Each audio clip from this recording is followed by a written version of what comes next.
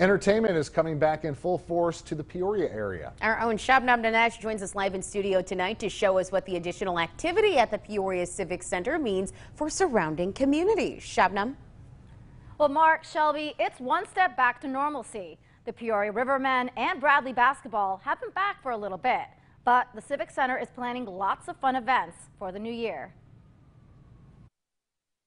From conventions to concerts, the Peoria Civic Center is back in full swing. Well, it's been busy. We're booking a lot of shows now. The theater's been very busy. People are ready to come back to events. Some big acts coming to the Civic Center in 2022, Reba McEntire, Alton Brown, and Riverdance, to name a few. One concert, Greta Van Fleet, selling out within hours on Friday. It seems like everybody around the community is really ready to have some fun, enjoy good entertainment, and come down to the Peoria Civic Center.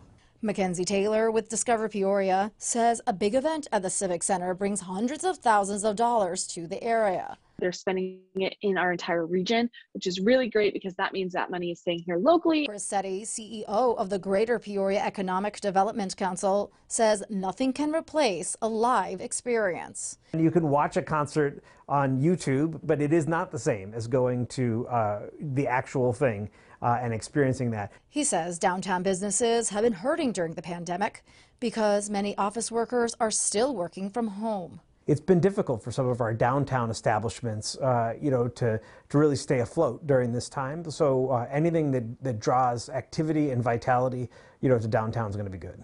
The Peoria Civic Center is planning to announce additional 2022 entertainment options mid-November.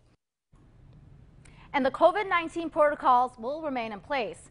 New policies for the Civic Center include using a clear bag, no re-entries allowed, and cashless concessions. Shelby?